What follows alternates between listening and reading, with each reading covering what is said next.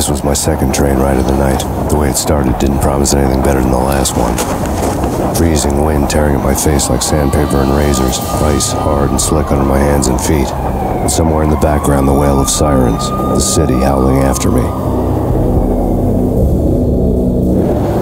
New York sped by in fast forward.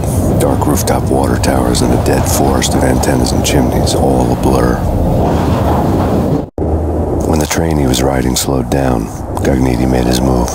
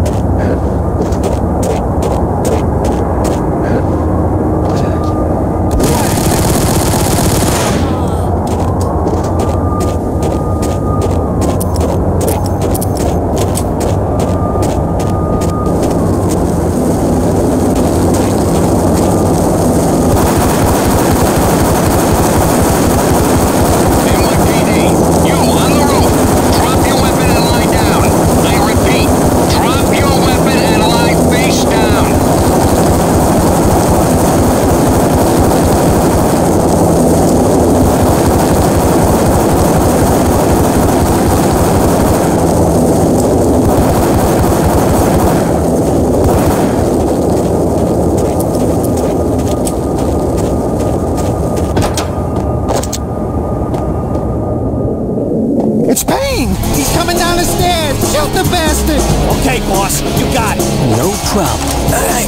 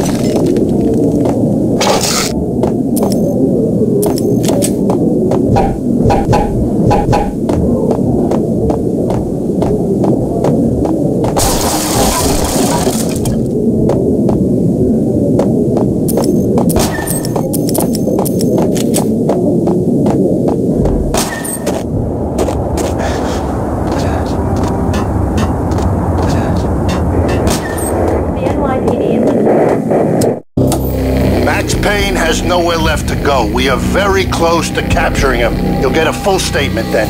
Right now, I've got better things to do, ma'am. That was Deputy Chief Jim Bravura from the NYPD with no further comment at this time. Apart from his suspicious food habits, I figured Bravura to be one of the good guys. Fate had just dropped us on different sides in this. But when it came to capturing me, he was way out of his league. I had already ditched the cops a couple of rooftops back. For now.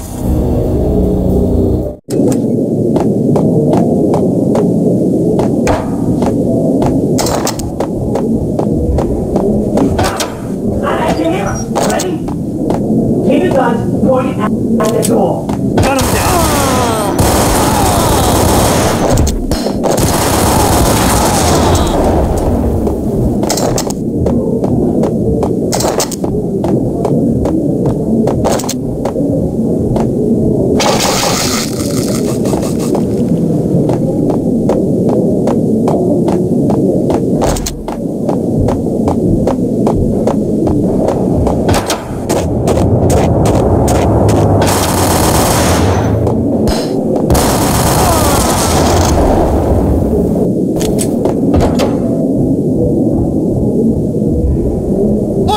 God damn it!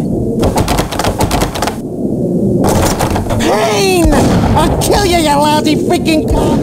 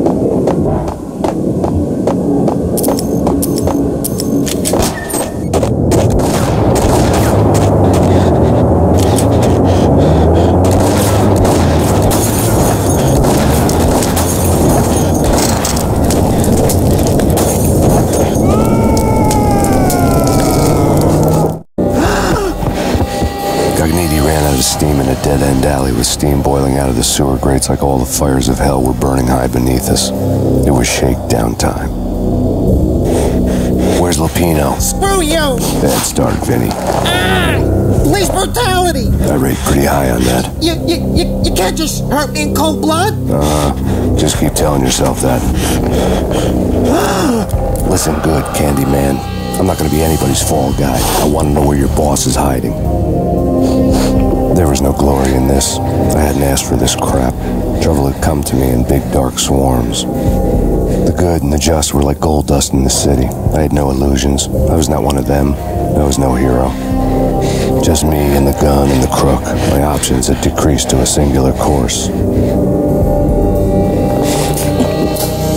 I'll tell you, just don't hurt me no more. Lupino's at Ragnarok, the nightclub. Book me, take me in the whole minute to freaking jail, just don't hurt me. Your rights will be ready at your funeral.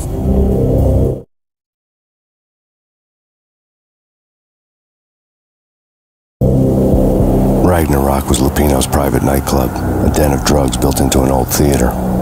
I knew what waited inside. V-head junkies ready to explode in random acts of senseless violence, and Lupino's goon squad, the worst stone-cold killers this side of hell.